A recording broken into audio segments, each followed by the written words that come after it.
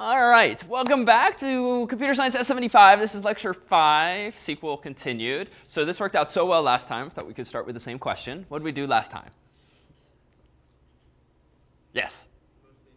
Intro to SQL. OK, good. So an intro to SQL. So structured query language. Someone from this side now. What is SQL all about? Yeah, Jack. It's a nice way that we can interact with the data that we can store in a MySQL database. OK, nice way to interact with the data that you can store in a MySQL database. And in what sense, Axel, do you interact with a database? Well, you can interact with it because it runs on a port on a server. OK. You can essentially just talk to it via a terminal window. OK. And type commands. But there is a GUI that's called phpMyAdmin OK. that we use together with the SQL. OK, good. So we've seen at least a couple of ways to interface with a MySQL database. You can use the command line or the actual MySQL client, which is the sort of retro black and white window, which is wonderfully useful, but also limited just in terms of its screen real estate. We also looked at a tool called phpMyAdmin, which is popular. It's not the only tool, but it tends to be very popular. It's a coincidence for our purposes that it's actually written in PHP. We haven't looked underneath the hood, but if you did start poking around, you would see that that entire GUI is a dynamic website implemented in PHP. But there are others. If you're a Windows user, there's actually a downloadable Windows client that you can use natively on your own Windows computer and connect to, for instance, a remote MySQL database. Generally, you cannot, though, connect to far away MySQL databases, the reason being that the communication is not, by default, encrypted in any way. And indeed, MySQL itself does not really have very good built-in functionality to do the equivalent of, say, HTTPS or SSL. So it's generally best practice to keep your MySQL database on the same network as the machines that are actually talking to it. So to be more clear, you could not generally sign up for like dreamhost.com, have a MySQL database somewhere out there on the internet, and then use like this Windows client to connect to it, because everything you'd be sending, including your password, in the clear. So be mindful of that. All right, so that's how you interface with it. What kinds of queries or statements did we see last time are possible? Insert into. Insert into. So this is for inserting rows into a table. Recall that MySQL databases are relational databases, which means they're rows and columns. What other statements did we see? Select, and then what you want to select, a star, a wildcard star, or an actual.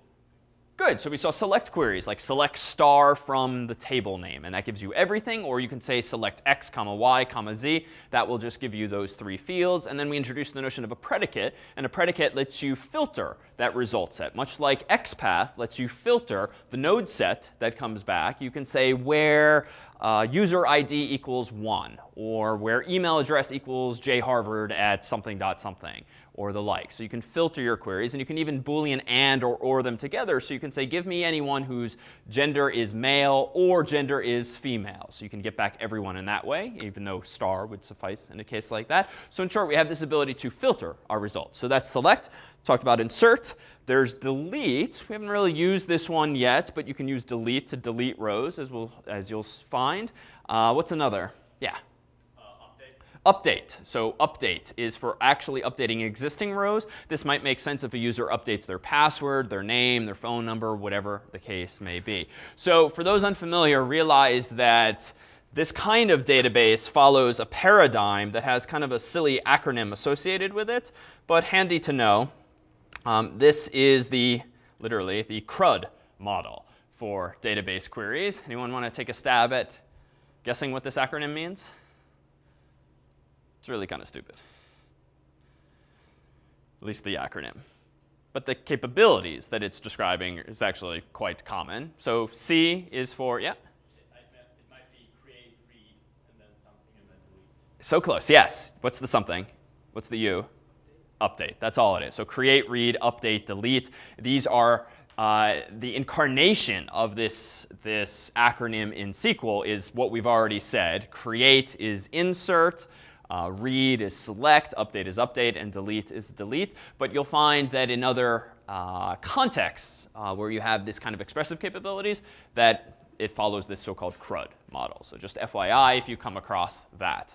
All right, so let's introduce a couple of new features now of SQL, and then we'll try to take a stab at designing something a little more complex than last week's users table. So recall that MySQL has a whole bunch of types.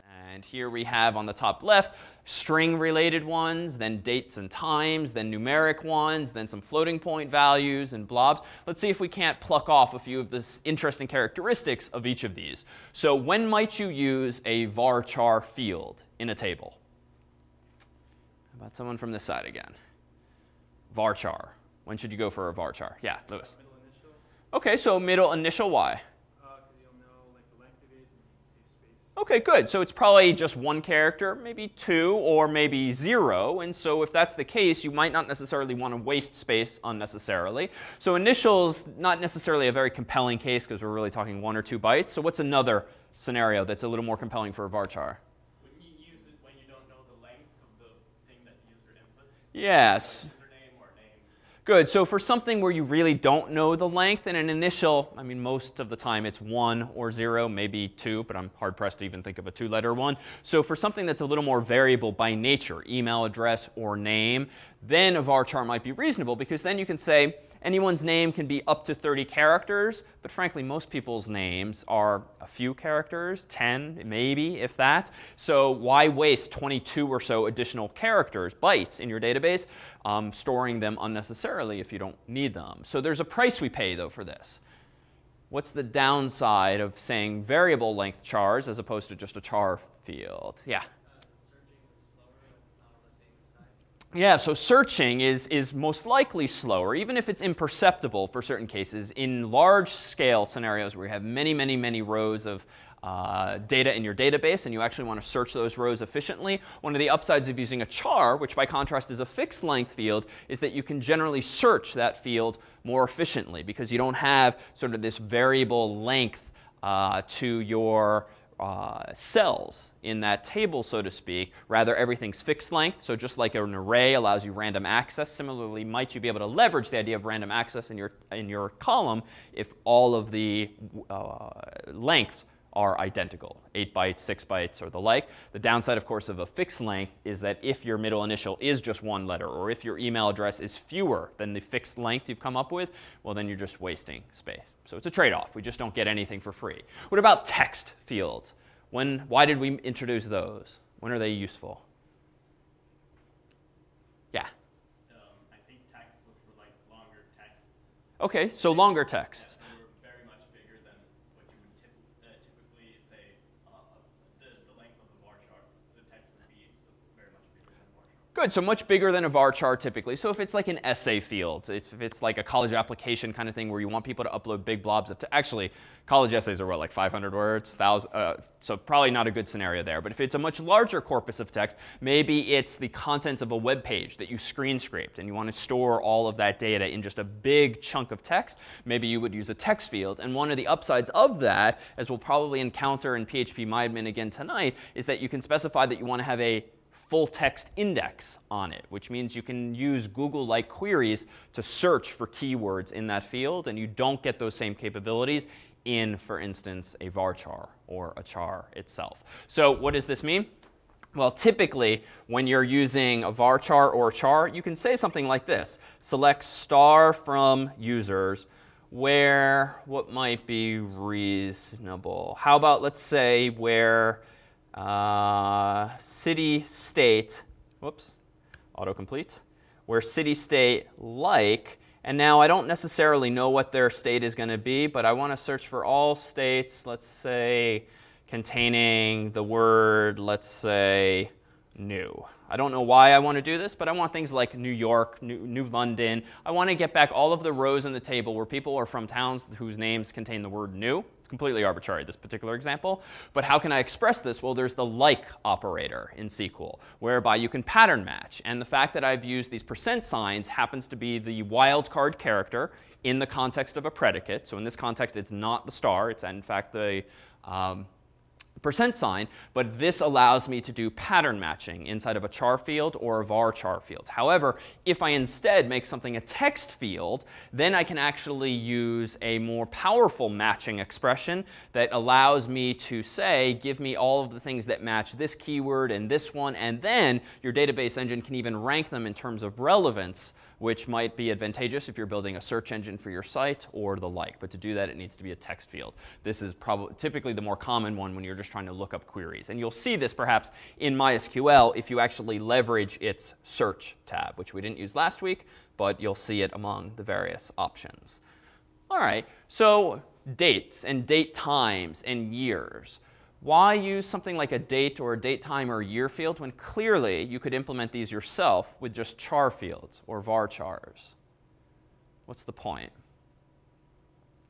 Yeah. It's probably more standardized and made more efficient. Good, so more standardized and arguably could be made more efficient. For instance, to represent a year, we humans would typically write out 4 characters, but maybe a computer can do that a little more efficiently by storing the number of years from some offset, 1970. Now that would be dumb in this case, because then you can never store other years, but it stands to reason that the computer could come up with a more efficient representation than you, plus it is indeed standardized. You also have the ability in MySQL to call functions that are built into the database engine itself, so you can manipulate things like dates and times, just like you can actually do in PHP and in other languages. But if you ask for a date, you can get it back in a date time, rather. You can get it back in your preferred format. Maybe it's 24-hour time, 12-hour time. You get that kind of flexibility. And so it's standardized, and it's better typed inside of your database. So it's not just some free-form string that you're trusting yourself and other developers to actually insert reliably. And in terms of numbers, tiny int, small int, medium int, and big int. So int is pretty common to use. Facebook, for instance, used ints early on for its IDs. But what's the downside of using an int for things like Facebook IDs? Yeah. You eventually get a lot of them, and you might run out of what you can store in it. Yeah, exactly. So there is a finite number of ints, which in this case are 32-bit values. And if they're unsigned, you have as many as 4 billion values, which frankly would be a good problem to have if your site has more than 4 billion users and therefore you've overflowed an int. But you got to think about it, in Facebook's case, people are signing up for fake accounts, and they already had like 800 million legitimate users. So they're getting up there anyway. And so it was definitely a scenario in which they would not have wanted to use 32-bit ints long term, just because you're fixed in the maximum number of values that you can use there. So frankly, these days, if you're doing anything where you anticipate a huge number of rows, it's not unreasonable to use a big int, which would be a 64-bit value. And what kinds of scenarios? Well, probably not users. You don't need 2 to the 64 possible users in your system, most likely. But if you're writing things out like log files, or you're recording transactions of some sort where you have no idea how many widgets you're going to sell in your e-commerce site, or you just don't want to have to bound yourself, it's probably worth spending an extra 32 bits just to ensure that you'll have a higher probability of uniqueness long term, especially when consider the auto increment feature. And this is kind of one of the little downsides of it. What was the auto increment feature of a numeric field? Yeah? If you add auto increment, it's automatically going to add unto itself. So you're going to have, say, an automatic unique ID. Exactly. 1, 2, 3. So you don't have to query the database for the largest number, take it back to the server, +1, and then insert. Exactly. So with auto increment, by contrast, you can tell the database this field here, let's call it ID, as we did with the users table last week. You can just say this should be a number, and it should start at 1, and it should forever auto increment for each additional insertion that I do. And that's fine, and you can get up to 2 billion with signed numbers, 4 billion with unsigned, or 2 to the 64 with unsigned 64-bit numbers. But what you don't get is the ability to reuse numbers. So if you delete, for instance, a user from that table, their number is not going to get reused. So you could end up getting sparsely populated data, which isn't necessarily a bad thing. But that just means that even though you might not have 4 billion users, you might have used 4 billion IDs. It just so happens that a bunch of those people deleted their accounts. Now, you could go through and change around people's IDs. But if you do use Facebook, just imagine how many things would break if you started changing people's IDs. Any URLs people had copied and pasted around the world containing a user ID would now be invalid if you're changing people's IDs around. So that's probably a bad idea. And frankly, it's just expensive to go back and figure out where are the holes in your data. So most databases just kind of forge ahead blindly to higher and higher numbers. So at least you have more wiggle room with something like a 64-bit value. But so those are some of the gotchas. All right, so floating point numbers, doubles, are what you would expect in most languages. Decimal's an interesting one, and it'll come up probably in the context for you of Project 1, which we'll talk about tonight, where you want to represent money somehow, dollars and cents for at least US currency. What's the problem with representing money in general with a floating point value in any language, really? Yeah? If you ever want to display it and it has a cent value that rounds like 90 cents or cuts off the last zero and it just looks like $12.9 or something like that. Okay, so sure. So there is this aesthetic issue involved in floating point numbers where if the amount is $1.90, as we would see it on a store, well, the zero is not strictly necessary for that number's representation. So a computer might, by default, might just do $1.9 and that's it. So that problem we can fix pretty easily by just formatting it as a correct string with 2 digits. But there's an underlying problem whenever you use floating point values, whether it's a float or a double, a 32-bit or a 64-bit real number. What's the problem? Why should you not store money as floats or doubles? Yeah, Jack. Rounding issues? Rounding issues. What do you mean? Like, from my experience with floats and doubles, occasionally if you try to store money in them or any value in them, and you want to get down to the exact value back in the end, you're going to end up with like .999 something going Good. off. Exactly. In fact, there's an infinite number of numbers that you cannot represent precisely using a floating point value, whether it's a 32-bit float or a 64-bit double. And you can think of it as follows. If you have a 32-bit value, or even a bigger one, a 64-bit value, there's still a finite number of numbers that you can represent with those bits. However, how many real numbers are there in the world? Where a real number in this case is something with a decimal point and a number before and after it. How many of those are there? So there's an infinite, right? But if you only have a finite number of ways of representing real numbers in a computer, as you do with a float or double, but there's an infinite number of them, you're going to have to round or cut corners somewhere. So the problem of representing something important like money using floating point values is that you might be trying to represent $1.90. But you know what? The closest the computer can actually get using its bits is $1.89 or $1.89.9999, which is not exactly right. So how many of you have ever seen Office Space, the movie? Just you and me? Just Lewis and me? Or Superman 3, even less likely? Chris saw that one as well. OK, so if you haven't, this is a good excuse to watch a movie. You can say it's for class. Watch the movie Office Space, which is the funnier of the two. And there's a scene in this movie. This is not a spoiler at all. But there's a scene in this. It's kind of a spoiler. But by now you should have seen this. The movie came out like 10 years ago. So there's a scene in the movie where these guys are trying to steal money from their company because the company's computers are not taking into account this kind of imprecision of value. So essentially, they write a program that says anytime there's an amount like $1.89, or rather, let's say $1.90.000001, which would normally be shown as just $1.90. There's still some fractions of cents there, right? There's an opportunity to steal those fractions of cents, but the company would never know because all they see on their paperwork is 1.90. So they write a program to steal all of those fractions of pennies, and hilarity ensues as a result. So real-world example of floating point imprecision. Excellent movie called Office Space. All right, so blobs. We haven't used them, not really going to use them, but what could they be used for? Yeah?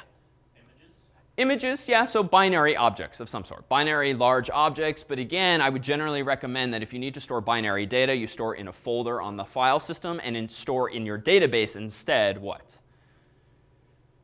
Yeah, just the path, the file name or the path to it, whatever directory it happens to be stored in plus its file name, something like that. All right, so here are just a couple of functions that are germane to the data types built into MySQL. If you go to that URL there, you'll see a whole bunch of others that are built in, things like averaging and summation and the like. But here's just two very common ones, date formatting and time formatting. So long as you have stored a date or a time in one of those date-time related fields we looked at, literally date, time, year, and so forth, you can call this function in your SQL query to get back a different representation of that. So how does this work in practice? Well, instead of doing something like select sales date from, OK, autocomplete is going to keep doing this to us. Select sales date from my table. If instead you want to not get back something like, and actually let me change it to this. If you don't want to get something back that's not very user-friendly, like 2012 07 01 at 2300 hours, 1 minute, and 23 seconds. Like, this is what will come back by default. That's not very user-friendly. You could get that back and then use something like PHP to massage it into something a little more user-friendly. Or you can actually say date format, passing this in, and then passing in something like YMD to just get back the month, or you could do something like M/D to just get back month/day, and so forth. And you can do something similar with times as well. All right. So just a couple of functions, but realize that functionality exists. But now let's take a look at one other fundamentally different approach from last time. So here's a snippet of representative code that actually doesn't do all that much besides connecting to a database. But it uses different functions than we used last time. What were the functions we used last week to implement our various login examples, to connect to a database and select the database and so forth? Yeah?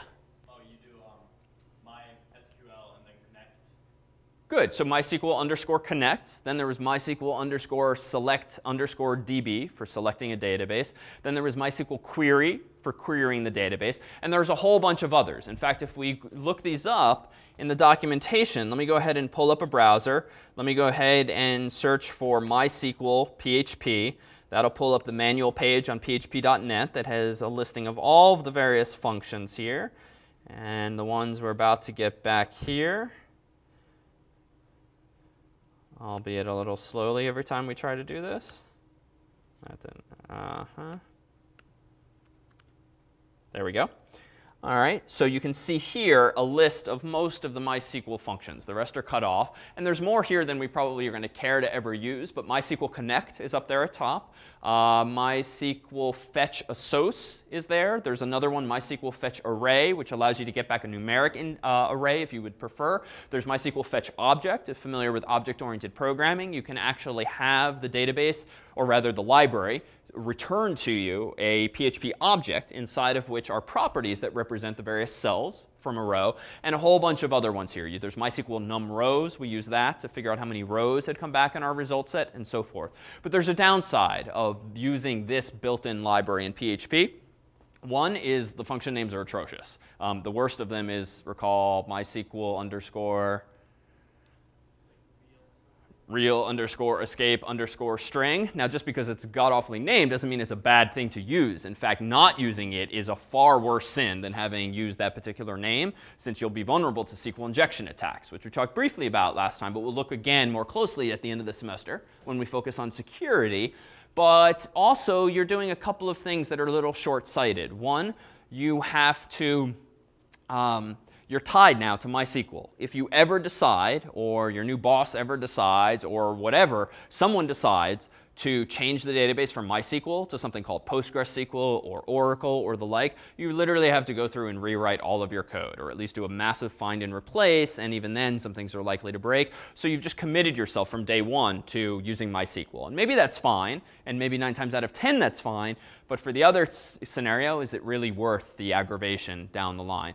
But more compellingly too, it's so much easier to make mistakes, right? As soon as you start writing code for project 1, which involves using a database, the very first time you forget to call MySQL real escape string, that's all it takes for your site to get compromised. And at that point, it would be so nice if instead someone else could do the scrubbing of data for you, so that the burden is not on every one of us in this room to have to call this particular function every time we want to protect ourselves against these kinds of attacks. Better would be to use a library that does that kind of escaping for us. So enter into the picture something called PDO, Portable Data Objects, which refers to code like this that abstracts away the detail of what kind of database you're using. And by that I mean you can use the exact same code to talk to MySQL, to talk to Oracle, Microsoft Access, even SQLite, which recall is just a little binary file that you store locally on disk. So you have this layer of abstraction now so that the code you write doesn't have to change at all if you do change your database. The only thing you have to change is a variable or an argument that you pass in. Up here at the top, for instance, notice that I've said a variable called DSN by convention MySQL db name equals lecture. So that's really no different from last time. Host equals 127.0.0.1.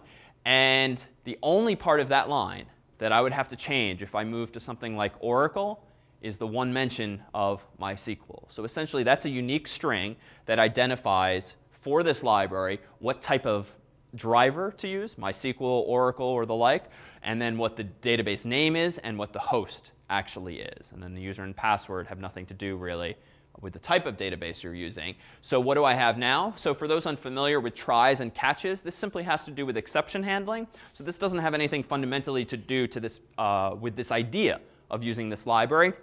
But the way it works is that when you call new PDO, and the jargon here is instantiating a new object of type PDO, you pass in a couple of 3 arguments, the connection string, user, and password.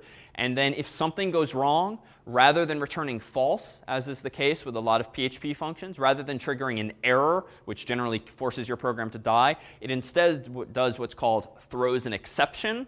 And if your code has not been designed to catch any such exceptions, your program will quit right then and there, crashing on the user effectively. So instead, if we say prepare to catch a PDO exception, and if one happens, let's call it $E, at least you can, in a slightly more user-friendly way, handle that kind of error. Now, what might the error be? Username or password is wrong, MySQL is down, something like that.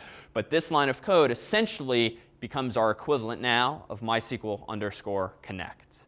Now, beyond this, and you'll see in section tonight, as well as with this tutorial, which we refer to in Project 1, pretty much all of the lessons from last time and all of the lessons from tonight about SQL itself still apply. This doesn't change SQL. This doesn't change your selects or your updates or your inserts or deletes. All it changes really is how you initially connect to the database. And it also just changes what functions you call. Instead of MySQL query, you're instead going to execute a function called execute, or another one called prepare. And the nice thing about prepare is that it creates, in database terminology, what's called a prepared statement. This is sort of like a compiled SQL string. So if you have a query, you execute a whole lot. Select star from table where foo equals bar. If you're constantly executing that string, that query, but maybe only one part of it is changing. Maybe the value you're searching for is what's changing. So select star from users where ID equals something. If you want to prepare that query, but call it again and again and again, and every time you call it, you just want to change what? The ID that you're searching for, you can call PDO's prepare function, and this will essentially optimize that query to just have one part of it changed on each iteration. And the other upside is when you plug in an ID to a prepared statement, or really plug in any value to a prepared statement, guess what the library does for you for free? Yeah. Well, it escapes it. It escapes it. So you no longer have to think about any of that. So understanding it's still good, certainly, but you no longer have to worry about trusting yourself to write code that's 100% correct when it comes to security. So again, let's see some examples tonight in section. This is what we'll have you use in Project 1, but realize this is just a layer on top of those MySQL functions that come built into PHP. Now there's the PDO library, which just solves a couple of problems that you might otherwise run into. All right, so last time we had life pretty simple. We only had one table called users, and what kinds of fields did we have in our users table? Yeah. Username, password, and what else? We eventually added a user ID. Why did we introduce a user ID? Yeah. Yeah, we wanted a primary key which uniquely identifies every row in the table. But why not just use username? Because username may be duplicated and maybe the unique one. OK, well, let's assume that usernames by design will be unique, just like the numeric IDs will be unique. But what was better about using an integer for the ID, the unique identifier, as opposed to just trusting that usernames are unique? Yeah. You will essentially be sending a lot more data if you send the username.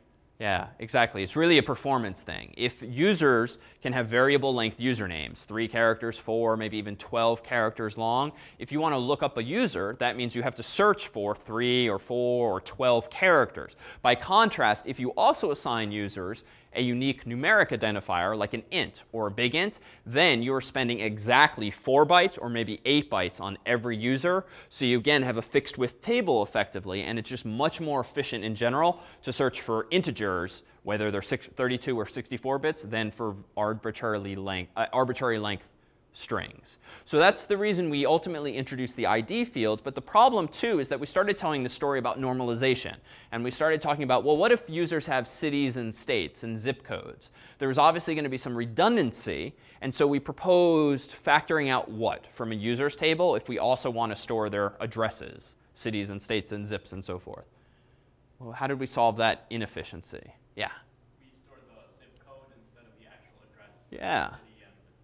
Good. So rather than store Cambridge, Mass, 02138, Cambridge, Mass, 02138, Cambridge, Mass, it's already getting boring to say. And imagine just storing that again and again and again and again for every user. We can do better than this. Well, what do we minimally need to identify users' locales?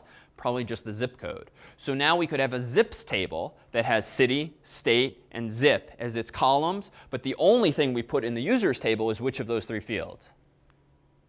The zip code, exactly. So that's nice, but it feels like the price I'm now paying is every time I want to look up a user and figure out their address, now I have to do a select on the users table and also another on the zips table. And my God, imagine if we did this with other pieces of data as well. All right, if we had other common pieces of data, do we have to now select from a 3rd table, a 4th table? It feels like we're solving one problem, but introducing others, namely ones related to performance. But thankfully, relational databases allow you to join tables together. So let's take a look at this as an example. So at top right here, there's a couple tables. This is taken from a site called w3schools.com, which has varying degrees of accuracy, but this particular example is decent to work with. We have 2 tables, employees and orders. And in the employees table, we have a field called employee underscore ID, and then another field called name. So it looks like Ola has an employee ID of 01, Tova has one of 02, Stephen of 03, and so forth. So nothing too unreasonable there. And now under orders, we have a product ID, a product, and an employee ID table that apparently is specifying who sold these products. So it's just some kind of log. Maybe it's for commissions, so you know who to pay and how much to pay of who sold what. Let's start finding some faults with this design and see if we can't fix. But let's also consider what they did that wasn't bad. So at the top, the employees table, if you were doing this table, what would you have done differently? Isaac, that counts as a hand up. Find faults with the employees table at the moment. Not sure? Oh. Sure. Oh, that's actually, I forget your name. Yeah. Scott, yes. Find faults with the employees table. I mean, maybe you need to separate the name. That's the first name and second name. OK, good. So we might we have a database, right? We might as well tease apart first name and last name, because storing it with just the commas is just completely unnecessary. It's as though we've created a fake column by sort of merging together the idea of a CSV with a database table. Why not just put last name field and first name field? So we could do that. So that's pretty good. All right, and what else? Well, for some reason, these employee IDs are written as 01, 02, which suggests that they're using like a char or varchar, and that's just dumb at this point, right? It should just be a number, and if it's an actual number, it would suggest that there's not a prefix of 0, but now we're just kind of inferring from the example. But that could be a potential fault. So now what about orders? Well, it looks like here that what they have done, which is good, is they have not put the employees' names in the orders table. They've just put the employee IDs. So this is similar conceptually then to not putting city, state, zip in a users table, just putting the zip. So that seems like they made a smart decision. What was kind of stupid, though, nonetheless? Find fault with the orders table now. Jack, that counts as a hand up. Everyone has to stop scratching their head. Find faults with the orders table.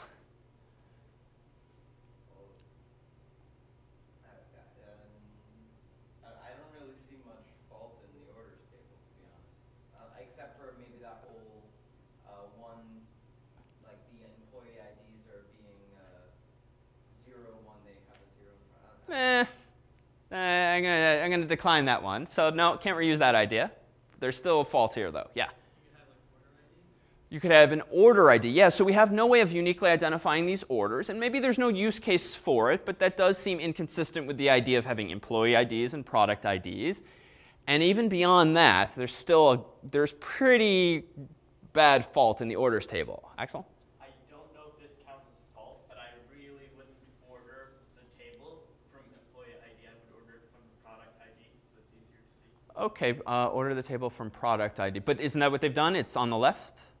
Oh, yes, but what about 235 and 236 and all of those? Oh, 230. Is that just arbitrary? Oh, I see. So it is an arbitrary example. Maybe those rows got deleted because they were canceled, even though that's kind of a lot of cancellations. Jack? I figured it. They have the product ID and the product both stored in the table, while I guess if they have a product ID, they can store that somewhere else. Exactly. And end up with printer for every product ID 234. Exactly. So whoever made this table kind of got it half right, and they did factor out the employee ID and put only the employee ID here, but then they sort of forgot that lesson learned and seemed to be duplicating product name, product name, product name, product name. And you can't see it here, but suppose another person orders another printer. Well, what's going to end up in the next row? Well, it's going to be a product ID of 234, but then the word printer in the second column, and then whoever the employee ID is that sold them that printer. So we probably should introduce another table. What should that table be called reasonably? Products, right? So like a product table, inside of which is a product ID field and a name field, which then suggests that how should we fix the orders table? What should go? Yeah, Isaac. Product ID. So just keep the product IDs and ditch what?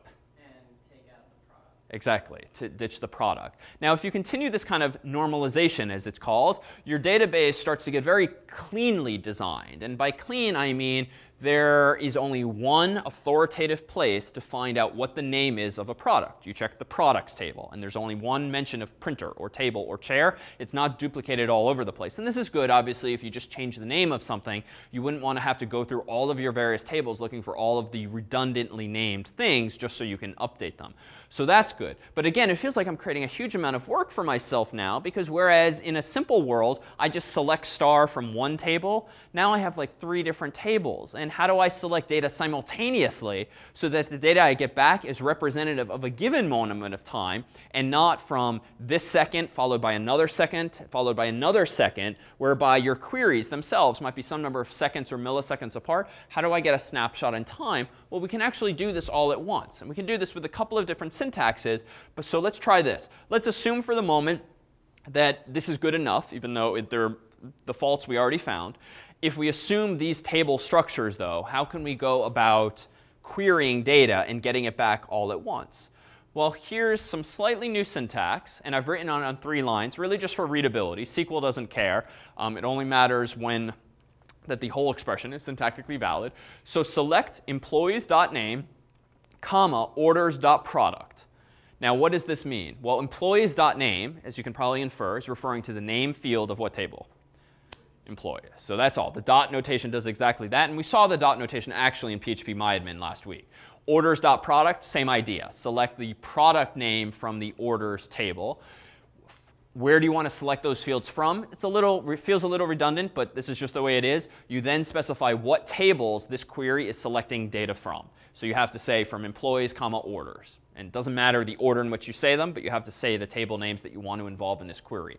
But now I'm doing this last predicate, and this is definitely more involved than the ones we've looked at briefly thus far, where employees.employeeID equals orders.employeeID. In English, what is that predicate doing for us?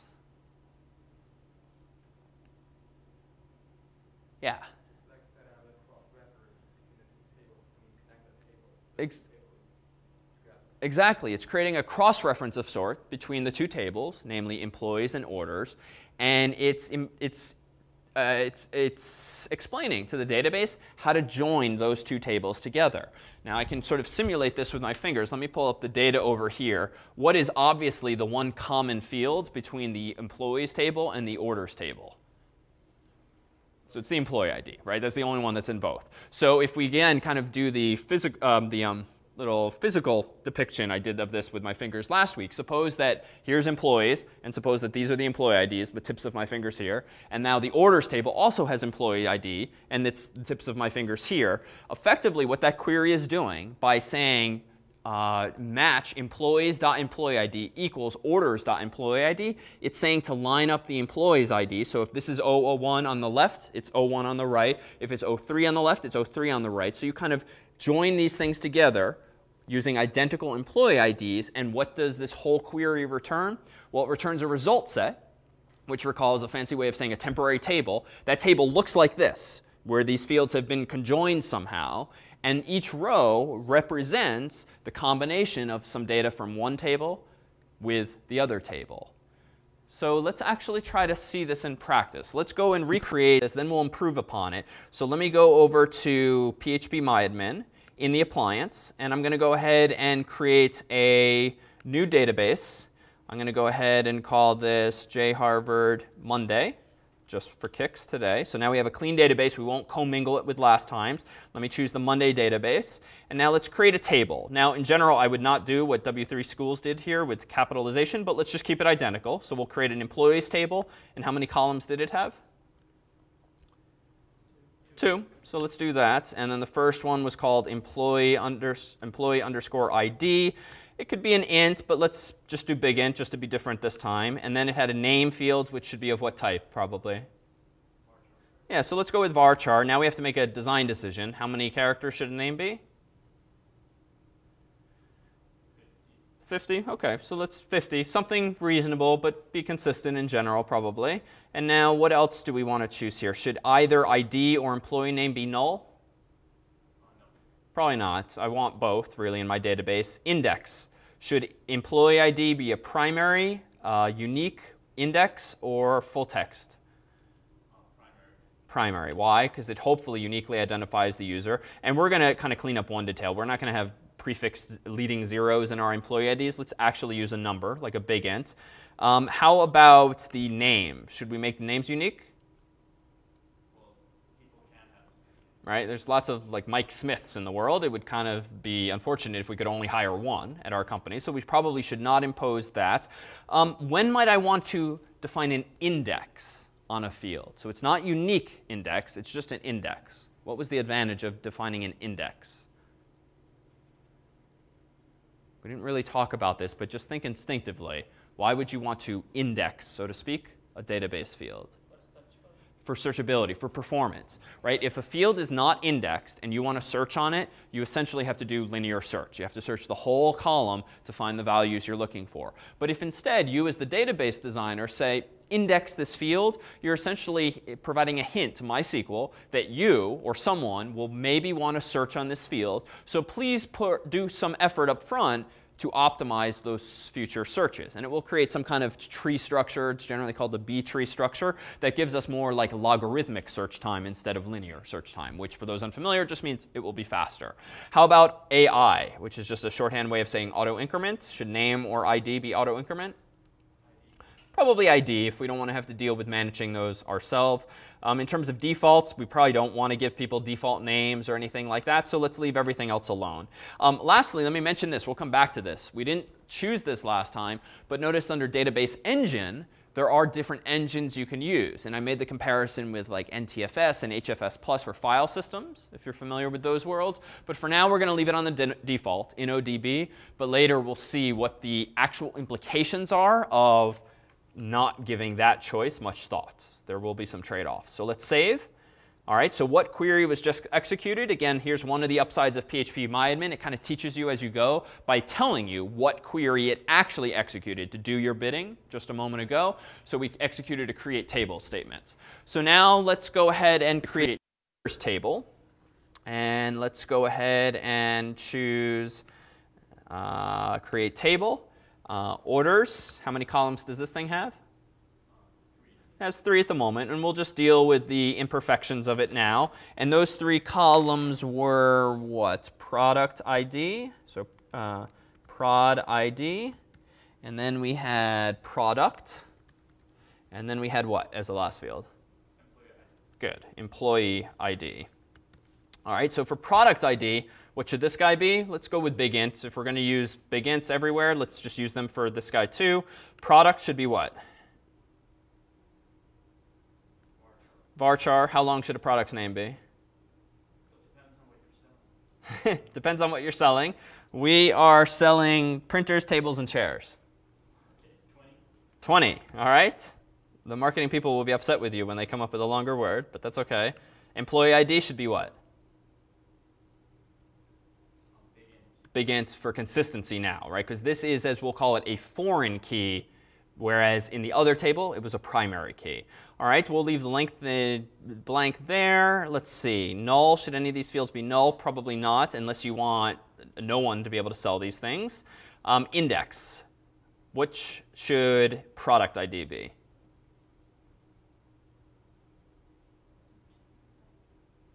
Sorry? Primary key. So this one's kind of a trick question. So I would argue that primary key is not appropriate here. But why? Here are the tables again. Yeah. It's not really that you want to search for it. You want to link the product to the employee. So. True, but I would argue I would want to search on product ID. Suppose I want to know how many chairs have we sold. I could do a select star from orders where product ID equals 865. So searching on it's compelling. But primary key means it uniquely identifies the row. So what would the implication be of making product ID unique and a primary key at that in this particular table? Yeah. If you have more than one share in your table, which you're probably going to have, you have a problem. Exactly. We could only ever sell one printer or one table or one chair, or rather, an individual employee could only sell one printer or one table or one chair because, again, of the definition, a primary key must uniquely identify a row. So if you have employee number 1, if Ola sells a second printer, what should the row be? It should be 234 printer 01. But that would violate the primary key constraint. So really, someone else offered up the solution earlier. What field is really missing from the orders table that should be there? Or maybe not item ID, but let's call it order ID. So something that uniquely identifies the order. And if we did introduce that, I would propose making order ID the primary key. Because then you can start at 1 and 2 and 3. And for everything you sell, you can increment the order ID.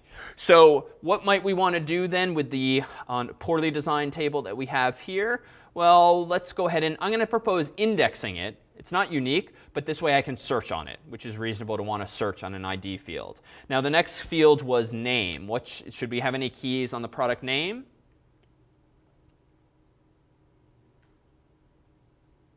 No. OK, I heard a no. Anyone want to argue the opposite? And then we'll flesh out which is best. So I'll play the contrarian. So I'm going to propose yes, I do want an index on here. Why might I be taking that position, though? And again, the field in question is the name of the product. Yeah? We want to search for all tables that were sold? Yeah, what if I want to search for all tables that were sold? So I'm, the salesperson. I don't really remember what the number is for that product, but I want to check how many chairs have I sold. Or my boss wants to check how many chairs have I sold. And maybe we have different types of chairs. Maybe we have products called big chair, small chair, white chair, black chair, any kind of longer product name that has the keyword chair. But I, like a person just using a computer, I just want to do the equivalent of like a Google search. I want to search for chair. Now, what's the SQL keyword that we can use to do those kinds of keyword searches? Like. So we saw like earlier. So actually, the like expression here would probably be quote unquote percent chair percent, because that would find me any products that have the word chair in them. Now, that could fail if there's some weird word out there that has chair as a prefix or a suffix or as a substring, but it's probably good enough for our purposes here. So why might I want to index then the name if I want to search on it? Now, maybe I do, maybe I don't, but if I do, I should have that as an index. But not unique, because then I could only sell one chair, for instance. Now, lastly, employee ID. Should employee ID be a primary key, unique, or index? Full text isn't relevant because it's not a text field. Yeah? Exactly. We probably do want to index it because it is an ID, and we want to not only search on it here, we also want to do that join thing. And in fact, anytime you're joining one table with another, the field or fields that you want to join on should be defined as having indexes for performance. Otherwise, again, it's a very expensive operation. Can you remind me, what's your name again? Ben. OK. Trying to get them all down. All right. So let's finish this up. Let's make this an index. And should any of these be auto increment?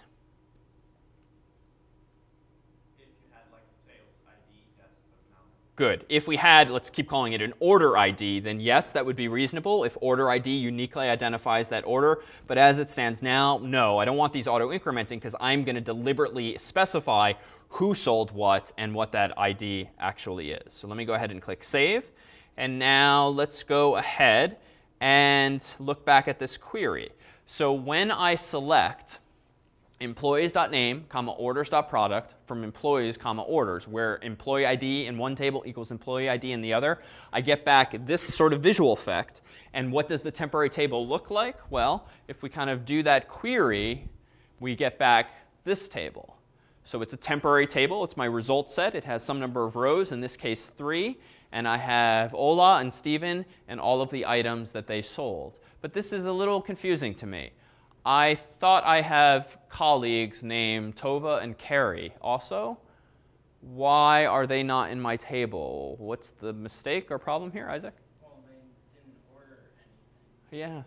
This isn't a bug, right? It's just that neither of them is selling very much right now. Because look at the orders table. Who sold things? Employee ID 1 and then 3. And 3 sold 2 things. So Tova and Carrie haven't sold anything. So this is indeed correct. It just so happens that only Stephen and Ola have sold something from among the products. So there's another syntax now we can use to do this join. This is what's generally called an implicit join. Why is it implicit? Well, I have nowhere used literally the word join.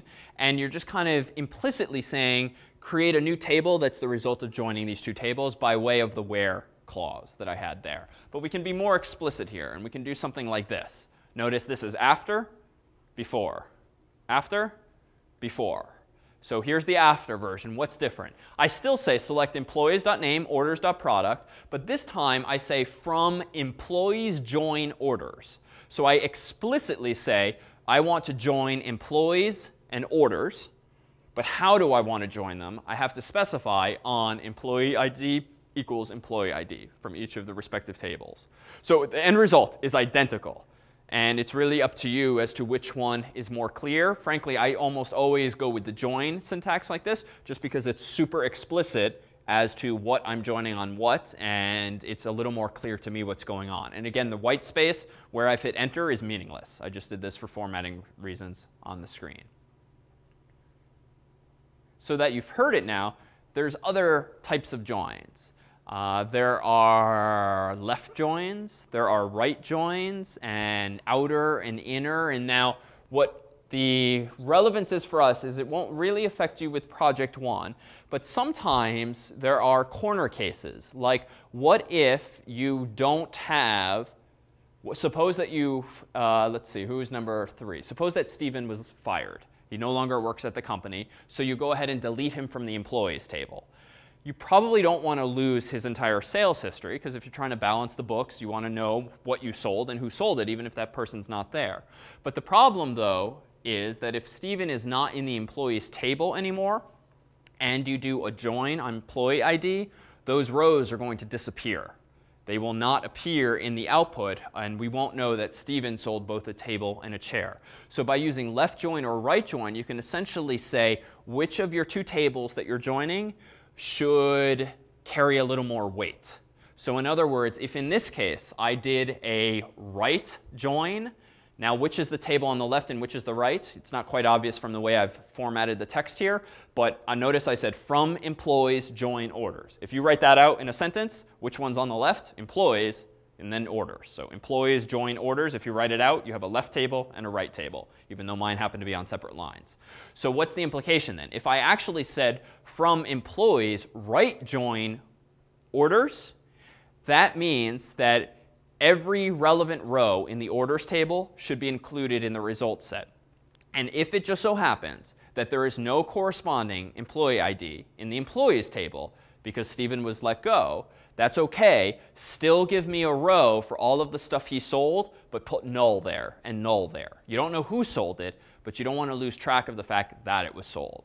Now, by contrast, a left join would not solve this problem.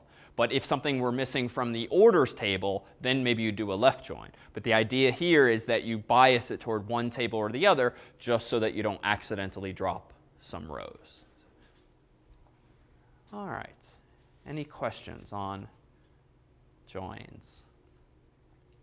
And we'll try to make this more near-term relevant when we discuss later today project 1.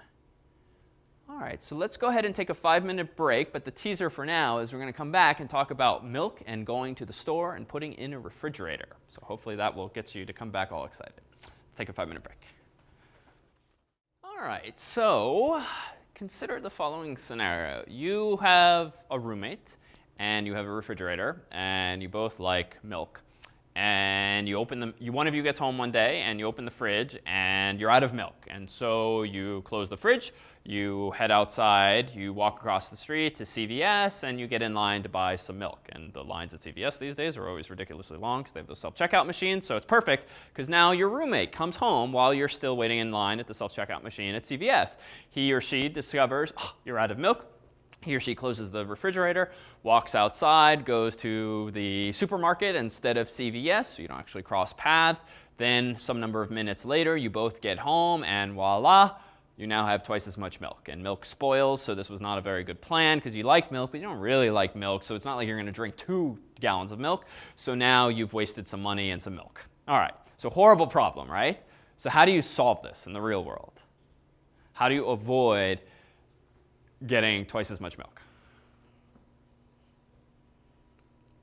Yes? I mean, you could just write a note on the fridge saying I've gone out and OK, good. Right, so totally reasonable solution. If you are the first one to come home and you realize there's no milk, just leave your roommate a note, right? It's the courteous thing to do. You'll go get the milk. He or she will appreciate it. And so when he or she then comes home, opens the fridge door and realizes, oh, there's no milk, he or she does not take it upon themselves to go to the store as well. So this is good. A note is a very reasonable thing, and we can actually kind of ramp up the metaphor a bit. And instead of saying like leaving a note on the fridge, you could be really kind of crazy and just lock the fridge altogether if you're the first person, right? Because the problem here fundamentally is that both of you are independently checking the state of the refrigerator.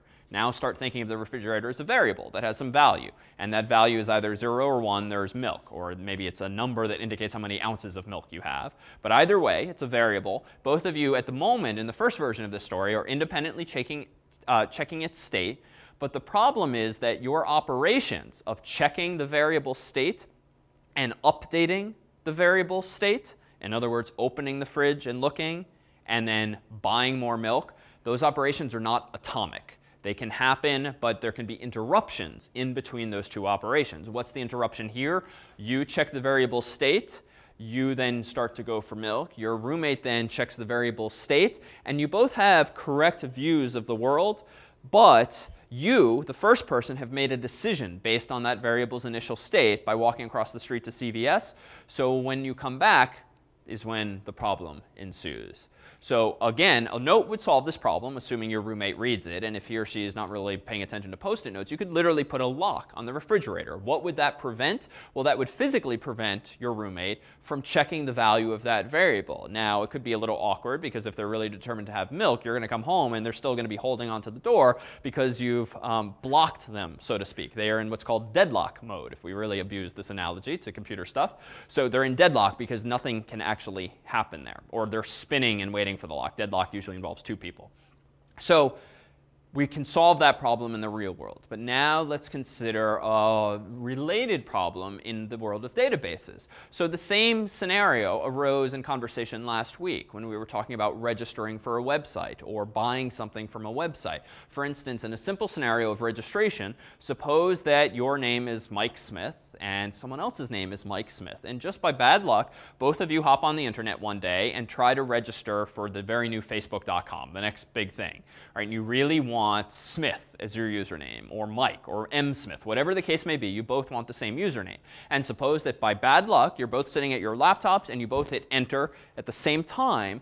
Well, what happens? Well, those HTTP requests go to the server. The server has a database now, so there's some code that passes those username requests off to the database. And what's going to happen? Well, even though we like to think of computers as doing dozens of things at once, because they seem to be, really they're typically doing one thing, or maybe a finite number of things simultaneously. And in this case, let's consider a simple story whereby your two requests might have arrived at the same time at the server for the username Smith, but one of you has got to win, right? One of them will be serviced ever so quickly before the other one. So what's the problem? What if that first request is Smith available?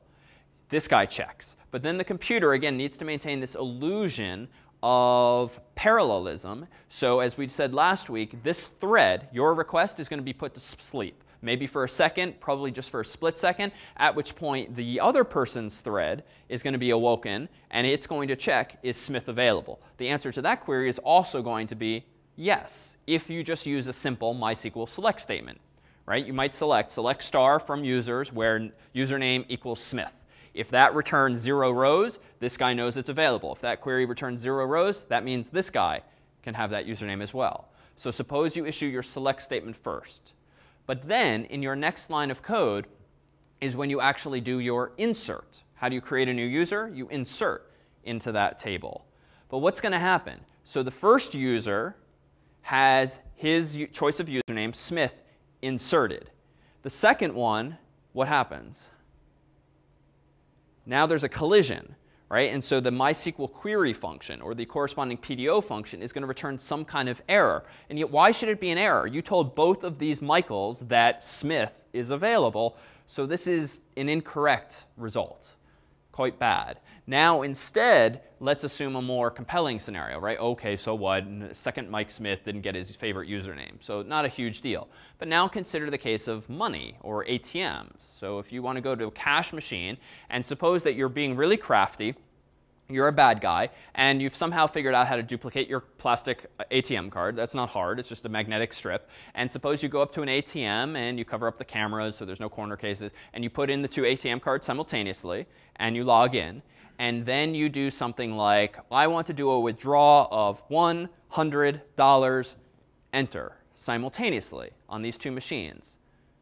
How is this story similar? Wherein lies the same problem?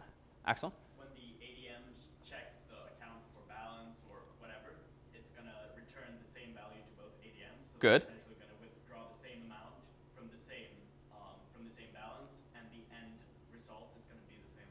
OK, exactly. So if it's really the same kind of story, it's just the variable you're checking now is your account balance. And suppose that you only have $100 in your account, you being the bad guy, but you've executed these queries simultaneously. So just as in the case of milk, just as in the case of the username checking, both ATMs say select star from, let's say, accounts where user ID equals 12345, where that is the unique identifier on my ATM card. And what I'm selecting this time is balance. And the balance comes back, and I say, oh, this user has $100. But both ATMs get that same answer. So what does an ATM do then next? Well, if there is $100 in the account, what should it do? It should dispense $100 from both machines.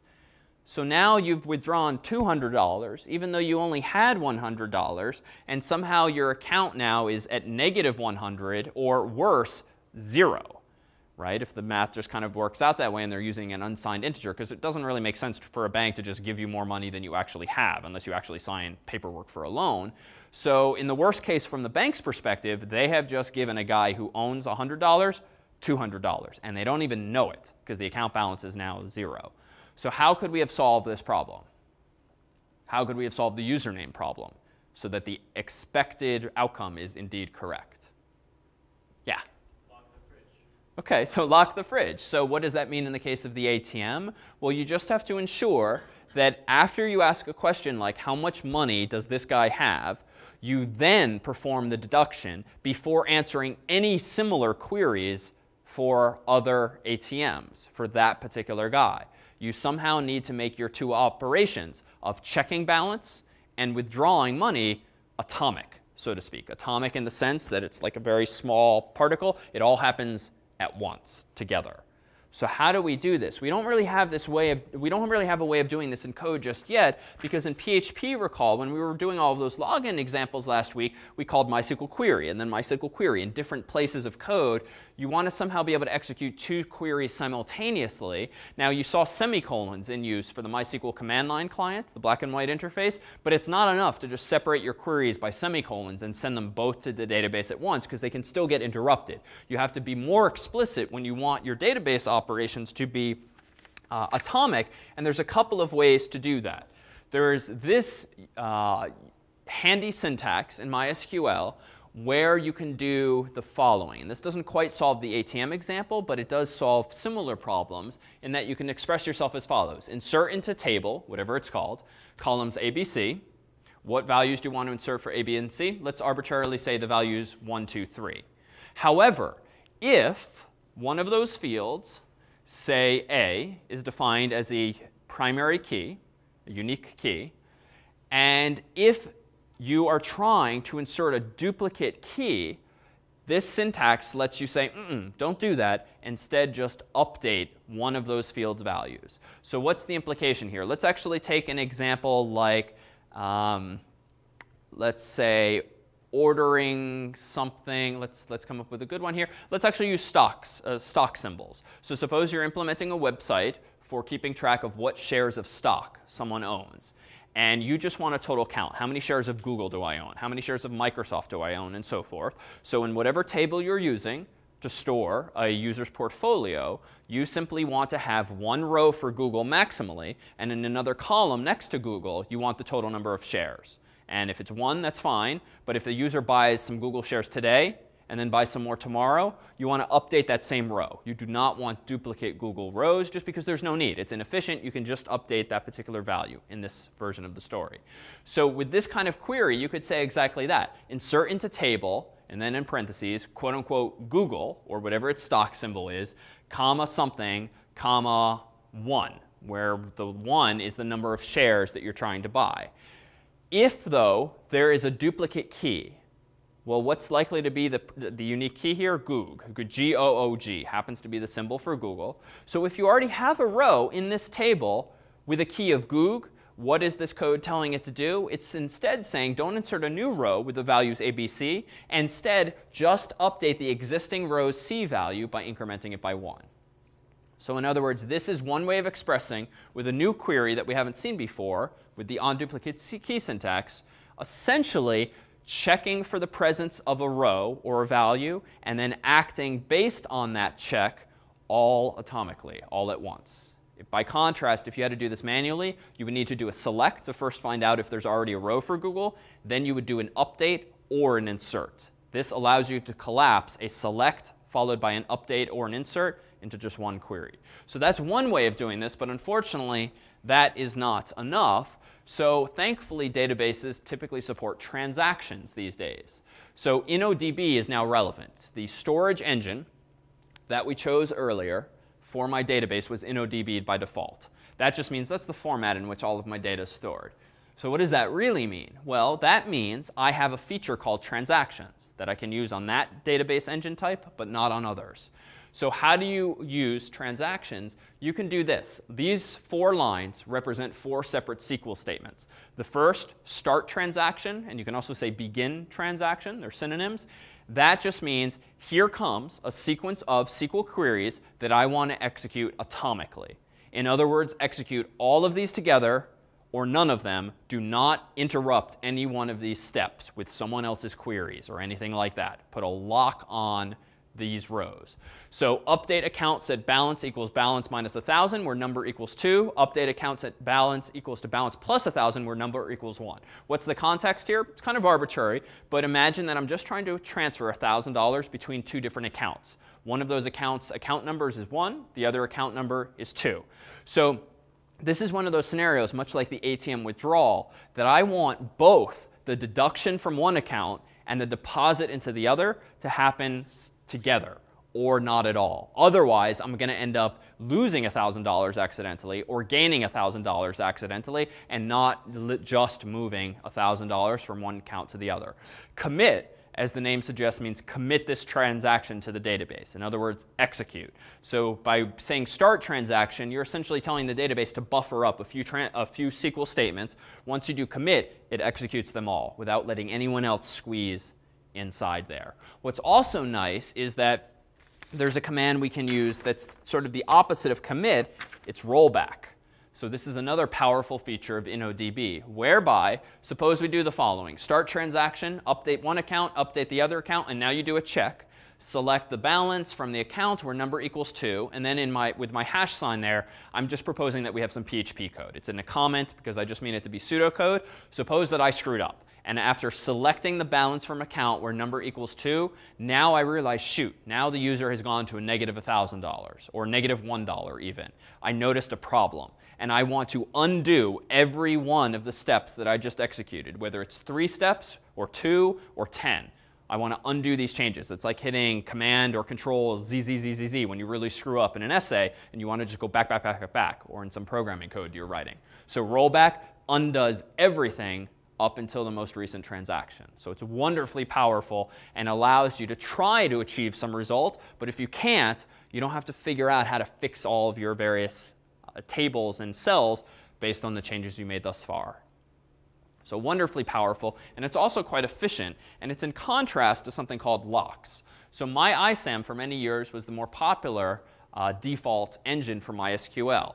The upside of MyISAM is that it actually tends in certain benchmarks to be faster than InnoDB, especially for selects and sometimes writes, but you don't get the same property of having transaction support. But you do have locks.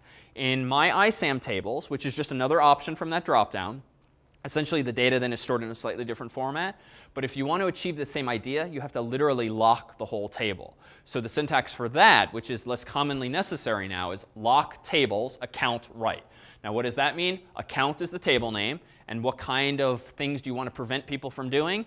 From writing. So you can think of this as like the padlock on the fridge. You're preventing your roommate from writing to the fridge by inserting more milk into that variable. So this just means don't let anyone else can read the table. I don't really care, but I don't want them to write to the table here. So now I'm going to select the balance, and then I'm going to go ahead and update the balance, this time equal to 1500, and then I'm going to unlock the tables. So in effect, you can do the same thing. You can say execute all of this stuff, and don't let anyone get in the middle. But the problem with locks in MyISAM is that you literally lock the entire table, which means even if someone wants to check someone else's account balance or someone else wants to make a deposit that has nothing to do with account number 2, the entire table is locked. So this tends to be bad for efficiency if you're essentially telling everyone, every other row, especially if you have a million rows, no one else can deposit money, check their account balances, or anything because I am blocking this whole table. Transactions in InnoDB, by contrast, effectively only lock the rows that you care about. So it's much better for performance, at least in terms of transactions. So that there's the trade-off. All right, questions? So let me come back to one thing that relates now to InnoDB as well. So recall that we were re-implementing these couple of tables for the example involving employees and products. And suppose now what I want to do is refine a little bit this thing here. Employee ID, recall we defined an index on it. Now why did we do that? For performance, really. It's a unique identifier. I might want to search by employee ID, so I made it an index. But notice this. I'm going to go down to relation view in phpMyAdmin, which is this link here below the table summary. And now notice that, whoops, did I not actually check that box? Let me go back. Let's see, employees we have. Oh, so here's how you look up what indexes you've created in my phpMyAdmin. I've clicked the employees table, and here I see a reminder of what the columns are called. And if I click indexes, I'll see that this table has 2 indexes at the moment. A primary index on the employee ID field, and it's unique by definition of primary. And then remember that I also put an index on name, which was on the name column, and it's B-tree. That's an allusion to the tree structure that actually does that optimizes the searching. But now let me go back to orders, because I actually think I did not check the box correctly earlier, and look at my indexes. And indeed, okay, I completely screwed up earlier. I didn't mean to check select all of those things. This is a shortcoming of my memory and of PHPMyAdmin's interface. What I did here in defining an index, I defined it on all 3 fields, which was not what I intended. I wanted to have an index on each of the individual fields so that I could search on each field individually. This index suggests that I want to search on all 3 fields simultaneously. As with a where statement like where product ID equals 1 and product equals table and employee ID equals 3. So that's not the kind of query I had in mind. So I'm going to fix this. Let me click drop next to this key, rather next to this index. And let me do this manually. So I'm going to go here and add a index. I'm going to go here and add an index, and over here and add an index. Unfortunately, PHPMyAdmin, when you do it all at once, apparently assumes you want a joint key. So now I have 3 separate indices, which is the intended behavior. And the URL, the link I'm going to click now is relation view. And this is another feature you get with a database like MySQL that you don't get with XML or with CSV or the like. Notice under relations, I can now define what are called foreign key constraints. And that's a feature of InnoDB only. In other words, I can now tell the database where these fields also appear. And the one I care about at the moment is employee ID. Notice here that under this checkbox, I have a list of all of the other fields I've defined in other tables with indices. And the one I want to do is I want to say that this table, this orders.employeeID field, has a relationship with the employees table.employeeID field. In other words, I have given this an index in the orders table, employee ID. And where else does employee ID appear? Obviously in the employees table, where it's a primary key. So if I want to teach the database that employee ID in the orders table is a foreign key, and what's a foreign key? Well, it's a field that happens to be a primary key elsewhere. I literally just make that association here. So now the database, MySQL, knows that employee ID is a primary key in employees, and it's a foreign key in orders. Well, who cares? Well, now you can set up rules for onDelete and onUpdate. In other words, by restricting this field in this way, I can now prevent developers, myself included, from deleting this employee from the database. Why? Because if Stephen, employee 3, has both a row in the employees table, and he's also sold a couple things in the orders table, by specifying this relationship between the 2 tables, I can ensure that I or a colleague doesn't accidentally delete Stephen from the employees table because I've restricted deletes and updates. In other words, if I try to delete Stephen, it's not going to be allowed because I'm going to be violating this constraint. By contrast, I can specify that I don't want to restrict those kinds of operations. I want to do something like cascade. And cascade is kind of the opposite. What this means is that if I delete Stephen from the employees table, you know what? Go ahead and delete Stephen from the orders table too. We're done with Stephen. If he's fired, that's it. We're going to remove all evidence of him. So this might not be the desired behavior. Sometimes it is, sometimes it isn't. But if you did want that behavior, where deleting from one table automatically triggers deletes from another, you can do this again all in the database. So what's the upside? Well, you don't have to worry about this in code. Whether it's PHP or some other language, your database can be self-managing in this way. So all you have to worry about is deleting the one thing you care about, Stephen, from the users table. And if Stephen's name or ID is anywhere else in your entire database and any of your dozens of tables, these kinds of operations can go through automatically and clean all of that up for you. Now again, probably bad for terminating an employee because you don't want to forget what they did actually sell. So we might instead want to do something like restrict in that case. But that's another advantage of InnoDB that you don't get from MyISAM. All right, so let's talk about design with an eye toward Project 1. So Project 0 is still in progress, presumably. Per the course's website, we'll announce tomorrow on the course's homepage how to submit it and the process for doing so. So keep an eye on that. You will need to submit it electronically. And then this second project, Project 1, is due next week. So realize there's deliberately this overlap so that even though Project 0 is not due till Wednesday, we'll release the next project on a Monday just so that you can manage your own time. And if you get a head start, great. If not, you can start on Wednesday or thereafter. All right, so CS75 Finance is the challenge at hand next. And this is your second project that actually involves MySQL this time around. So an actual database, no more XML. The vision for CS75 Finance, per the specification, whose PDF is already online, is to implement your own etrade.com-like website.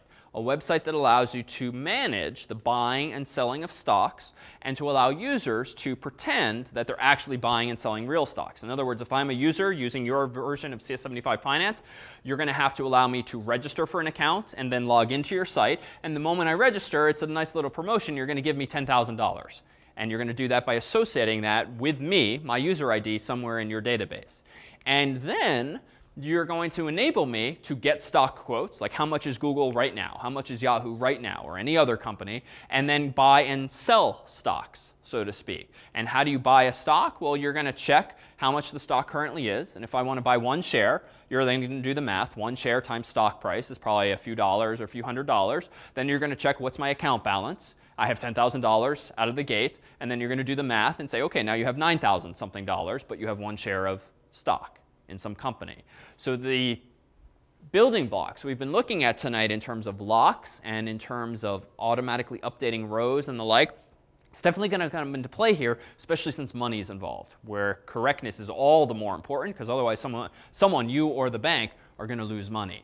So the proposal we have here is this. First, take notice that here is the most recent piece of spam I got over the weekend advertising some penny stock. And this penny stock goes for 3 cents right now. Invariably, we have to change this example every year because these penny stocks keeps getting driven out of business. But this is an email I got, someone encouraging me to buy this penny stock. And a penny stock is one that's really cheap, usually some number of pennies. And this was 3 cents as of yesterday. So what's the relevance here? This is really just a screenshot of Yahoo Finance. What's nice about Yahoo Finance is that you can look up stock quotes like this one. ROSV is the stock symbol. If you're unfamiliar with buying and selling stocks, realize that the specification points you at a tutorial for them that applies to, that will give you a sense of how this world works if unfamiliar. But let me go to Yahoo Finance and type in ROSV, which again is the symbol for Rostock or Rostock Ventures Corp, whatever that is, and get quotes, and I see pretty much this. So it looks like it didn't really trade heavily today. In fact, 20,000 shares were actually bought or sold today, but the price remains at 3 cents. So this is nice and interesting, but what's really neat about Yahoo is that down here at the bottom is that they have this little toolbox. Because what we want to do is we don't want to resort to something like screen scraping, where to get a stock price from Yahoo, we have to grab their web page and then read the HTML and figure out what number in that mess is the stock price. Rather, here's a nice link, download data. So let's actually click this. I'm going to click download data delayed, and that's just a reminder that it's actually a few minutes delayed. It's not truly real time. Now notice this downloaded a file called quotes.csv. So this is nice, because now we can tie together last week's discussion of CSV and open up this file. It's going to open up a spreadsheet program like Numbers or like Excel. And what do I have here? Well, this is it. So it's a very simple spreadsheet, it seems, where the left-hand column contains ROSV. The next column contains 0.03, which is presumably the price. The next column contains today's date, and then the time. And then I'm not sure about those other fields off the top of my head because it's not actually indicated. But in the spec, we actually point out exactly how you can figure out what all the various fields mean. But the real important one for now is just the price. It's 3 cents. So what's the implication of having access to CSVs? Turns out it's really easy in PHP to write code that essentially pretends to be a browser, hits a foreign URL, gets back the result, and if it's great, if the result is in CSV, what function did we talk about last week that will actually parse a CSV file and hand you back an array? What's that? Not XPath. So XPath was only for XML, but there was a function that we talked about that can open a CSV file and parse it for you and handle all of the issues involving commas and quotes and the like. Lewis? Yeah, so fgetCSV. We didn't use it, but now is going to be our chance tonight to actually use this function to fetch the data and then do something with it. So we can pretend to be a browser, effectively downloading this CSV file. Why? Well, if we look at the Yahoo Finance URL, let's take a look at what it actually is. Let me go ahead and control click and choose copy link address, and then paste this into a little text file, notice that this is the URL that we just visited, download.finance.yahoo.com/d/quotes.csv question mark. The question mark is the interesting part because that means there's some dynamism. S equals ROSV and F equals a lot of stuff. So take a guess. What does the S HTTP parameter apparently represent here? Yeah. Search, or yeah, more concretely here though, what are you searching for, Isaac? The stock symbol. So S is presumably the stock symbol. Now, I didn't create this URL. Remember, I searched for ROSV and hit enter, but it appears to have generated later in that page under the toolbox a link that, I feel like I can fake this, right? We already know that you can generate your own URLs or your own strings in PHP. Surely, I could copy and paste most of this URL, but just change which part of it in my forthcoming project. Just the value of S, yeah, just the value of the stock. Now, what does F refer to? That's another parameter, and I only know what those fields mean by looking it up in the documentation. We give you a URL online, but this is just some arbitrary sort of 1990s style thing from Yahoo where they have SL, I think that is, 1D1, T1. Each of those letters and numbers just represents a certain field, like the stock price, the date, the time, all of the columns we saw in our spreadsheet, they're derived from that cryptic looking string there, and some random guy on the internet figured out what all of these meant, and that's the URL we put in the spec. So you can go see what they all represent. But by default, we get back this. This last thing, ampersand E equals .csv, is actually a hack. Older browsers sometimes used to choke when you were trying to download something like a CSV if the file extension in the URL was not actually CSV. So even though this is not a file, this is probably a dynamically generated spreadsheet of sorts, a CSV file. It's not an actual file on a hard drive somewhere. That's just a silly little old school workaround for various browser issues that have largely disappeared, at least in this case. So what's the takeaway here? Feels like I should be able to copy and paste this entire URL and just change this if I want to implement my own stock trading website that allows users to specify stocks via my own interface. So let's take a look at an example here. Let me go into the appliance where I have this simple page waiting. This is one of the snippets of code available on the lectures page tonight for tonight's lecture. This is index.php. The functionality I've implemented in advance here is this. If I go here and type in GOOG as Google's stock symbol, doesn't matter if it's uppercase or lowercase for Yahoo, and then click Submit, notice that this is what comes back. So as of tonight, Monday, it's apparently 574.92. Let's try another one. Microsoft, MSFT is their symbol. Submit. Theirs is 29.44. We can do something like Facebook. Submit. Theirs is 28. And so forth. Now, where is this coming? This is not hard-coded. This is generated dynamically by the server. So let's take a look now at index.php. Let me go ahead and open up index. And it's a pretty small program. In index, rather, is just my form. So notice this is where we were a moment ago. Where do I send the user when they submit the form? Just to be clear. Yeah. Quote.php. I'm using get just because I don't have to, but I chose to. Input name equals symbol. I didn't call it S, but not a big deal. I can call it anything I want. Type as text, and then a submit button. So that's it. And now, what's the next file obviously of interest? Quote.php. So let me go in there and open up quote.php. And this is how I go about getting the stock price. So notice at the very top of my file, I've got some PHP tags. So now I'm in PHP mode. Notice I'm next doing this. I'm URL encoding S.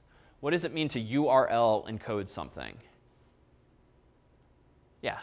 I think it takes all the spaces and turns it into like at 20 and all that. Yes, spaces are generally just simplified as pluses, but it would be %20. Yep, %20. So yes, URL encode takes a string and ensures that there are no dangerous characters or confusing characters for a URL's sake. What are confusing characters? Well, URLs cannot have spaces. So how are they typically represented? With a space character or with this cryptic sequence of %20. So URL encode does that. Now, is this a big deal? I just typed in GOOG. URL encode is not going to do anything to that string. It's not going to do anything to Microsoft. It's not going to do anything to FB. But if I typed in some weird punctuation for certain stock symbols, or I hit the spacebar accidentally, that would handle that kind of scenario. So this is just one of those, do it as a matter of principle. Anytime you send user input to a browser, you call HTML special chars. Anytime you send user input to a database, you call MySQL real escape string, or now the prepare function in PDO. Anytime you pass something to a URL, you should call URL encode on it. Those 3 rules of thumb. All right, so $URL is my next line in line 4. And notice all I did literally what I promised. I copied and pasted the URL from Yahoo's website, and I put this little placeholder here of $S with the curly braces around it. The curly braces are not strictly necessary. It's just good practice that I've gotten into, just in case it's a complex looking variable, like a superglobal or an associative array. So that just means put the value of S there. And S, recall, was defined 1 line earlier to be the return value of URL encode. All right, the next line, what am I doing? This is what's great about PHP sometimes. It just does so many things easily. $handle equals fopen URL quote unquote R. Let's go in reverse order. What does the R likely mean? Yeah, read. So this doesn't really make sense in the context of URLs, because it's not like you can change a URL writing code on your server as opposed to someone else's. But fopen is generally used to open a file open. But PHP overloads a lot of these file-related functions so that if you instead give it not the name of a file that's in your current folder, but you instead give it a URL, it will open a connection to that server via TCP/IP. It will do all the requisite DNS stuff. It will get back the results of that URL and hand it to you in the form of a reference called a file handle. So that's what $handle represents. It represents essentially the return value from that server that represents the file that came back, which is hopefully an actual CSV. Now here's the function I promised we could use. fgetCSV takes a file handle. So it doesn't take a string, doesn't take a file name. It takes a file handle, which is the return value of fopen. So you have to do it this way. And it reads in the first row from that file. So you would have to call fgetCSV again and again and again if this spreadsheet contained multiple stock symbols. But as we saw, there's just one. So I'm only calling this once. So fgetCSV returns the first row. And what's the data type that comes back? Well, it's an array where it's a numerically indexed array where $row, open bracket, 0, close bracket, will represent the first column from the CSV.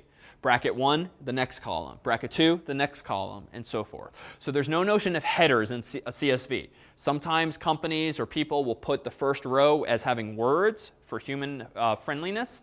However, fgetCSV is not going to use that at all.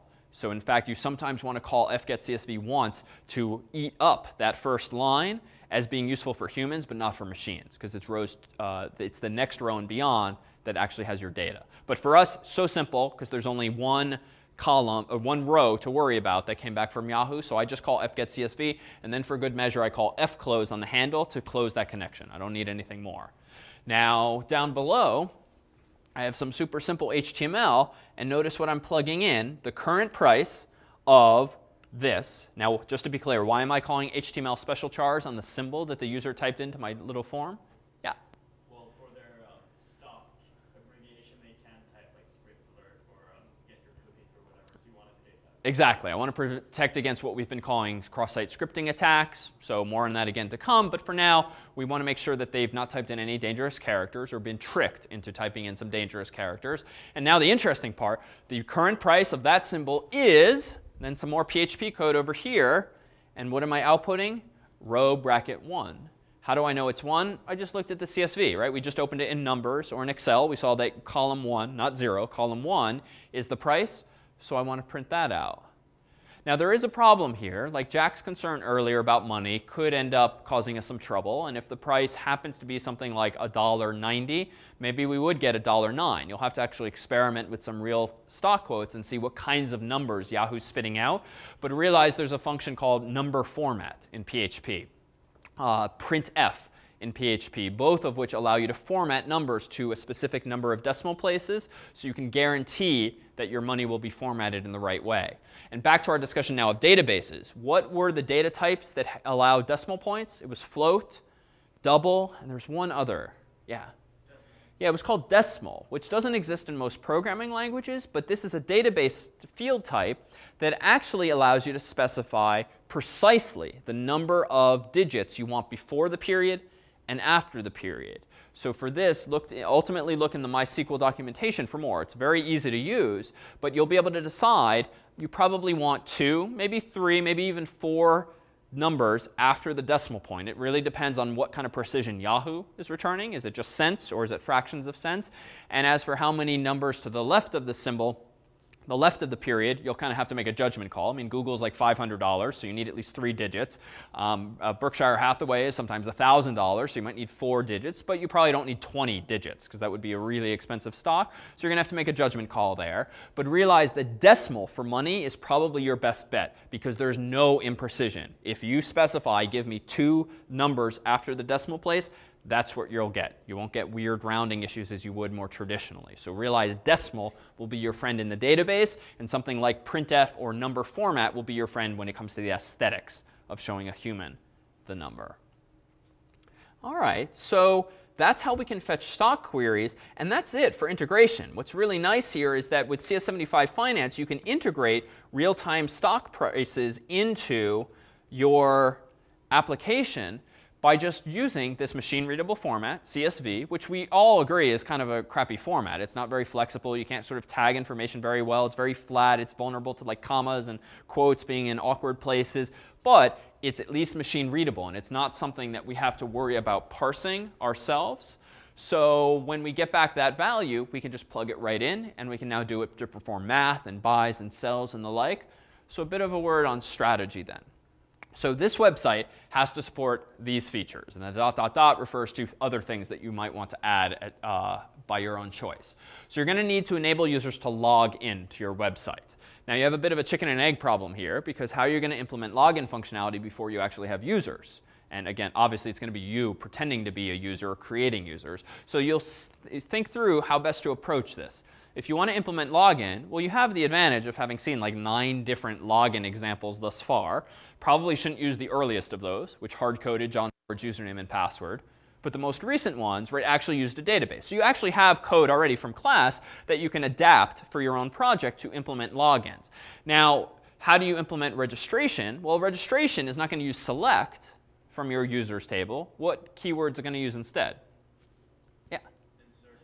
Insert into, right? If you want to register for an account, you, the programmer, are probably going to have to call 1 or more insert statements to add that user to the table once they've told you their preferred username and password.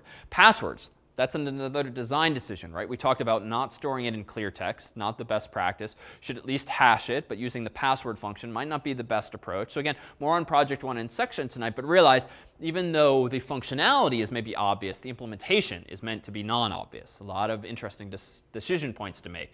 What I would propose in general is that if you want to implement login first, that's fine, and you should, but you can simulate registrations. How? Just use phpMyAdmin, right? Create your users table, literally click the Insert tab, and just manually insert some fake users so that you at least have some to play with. Then go and test your login code using those users you already inserted manually.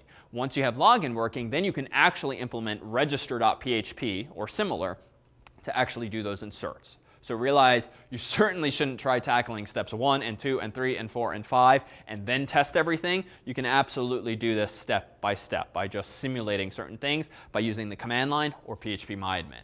So what about get quotes? Well, here too, you kind of have some code from class, right? How do you go about reading a stock quote from Yahoo? It's like 2 lines of code, maybe 3. So you at least have that module now, but that's a good candidate to write a function for it. So it's not going to be the only thing your file does. You can write a function that you then call. So you could have like a helpers.php file again, or something like that if you've gone that route for Project 0. So getting the quotes, relatively easy. Now selling and buying is less obvious. So why do I propose selling first? Create your portfolio table, or whatever you're going to call the table that keeps track of who has bought what. And how do you simulate buying stocks before you have that functionality? Use phpMyAdmin, right? Go to the Insert tab and just manually pretend like you bought Google in this many shares, or you bought Microsoft in this many shares. Then you can implement selling functionality. And do look at the spec, because we do specify what we mean by selling. We, for instance, don't let you sell fractions of shares. We specify that the user has to sell them all at once, so you don't have to sell just a few of them. But when it comes to buying, you're going to have to do a few things. You're going to have to not only get a quote right then and there, because you want it to be current. You're going to have to then check how much money the user actually has. So somewhere in this database, you have to keep track of my account balance, which initially we propose is $10,000. After that, it should go up and down based on what the user does. And you're going to have to make sure that if the user has already bought some Google shares, you're going to have to update that row in your database so that you don't just have many, many, many different Google rows when clearly you could consolidate them and just care about the total. So in short, there's going to be a number of other design decisions. But how many tables do we seem to be talking about already, minimally? Minimally 2, users and portfolios. OK, users and portfolios. And what kinds of fields should probably go in the users table, even though there's many ways to do this? Yeah? Username, password, probably email, and perhaps portfolio ID or something like that, balance, perhaps. OK, good. So username, password, maybe email, or maybe that could just be the username. And some kind of unique ID, because you're going to want to correlate a user in the users table with a portfolio owner in the portfolios table, because what fields might go in the portfolios table? Your stocks. So one field is maybe the symbol of the thing you own. One field is the ID of the person who owns that symbol. And then what's probably at least a third field in the portfolios table? Yeah? How many stocks you actually have on that account? Exactly, quantity. Do you want to store the price in the portfolios table? No. Probably not, right? Because the price is going to change, presumably. So it's not like once you buy a stock, that's what it's worth. It's going to change day to day. Yeah? Well, just looking at the stocks, you might want to actually store the purchase price because then you can calculate the difference. Good. If it's gone up or down. So there is an opportunity, and herein lies the ... Maybe it would be a good idea to store the purchase price, recognizing that the current price will change, but then you can do some basic arithmetic and say your portfolio is up 50% or it's down 50%. But to do that, you have to know what the starting point or the starting price was. But realize you run into some design issues. Like if you're going to start storing the purchase price, now you might not want to consolidate rows in your portfolio table, because what if I buy a share of Google at $400, but another share of Google at $500? I want to somehow remember that one of those shares was 400, one of those was 500, or I want to store the average price or something like that. Now I have some non-obvious accounting issues to deal with. So realize in the spec, we do allow you to simplify certain things, but those are the kinds of trade-offs ultimately that you need to make. Any questions? So you'll actually find that it's pretty neat. Once you have things up and running, you can actually buy and sell these stocks and then check your portfolio the next day, because if you're querying Yahoo every time the user wants to look at their portfolio, as you'll have to, you'll be able to see whether things are going up or down. And certainly if you're buying like millions of shares of penny stocks or whatnot, you can actually see things change day to day. If there's actually a price movement and it's going from 3 cents to 4 cents is actually a nice 33% profit overnight. But of course, this is just imaginary, and you're just doing the math, even though the actual volume of shares might not be consistent with reality. Any questions? All right, so why don't we officially wrap there? I'll stick around for questions. We'll let Chris get set up and dive a bit more into PDO in section, into Project 1, and into SQL itself.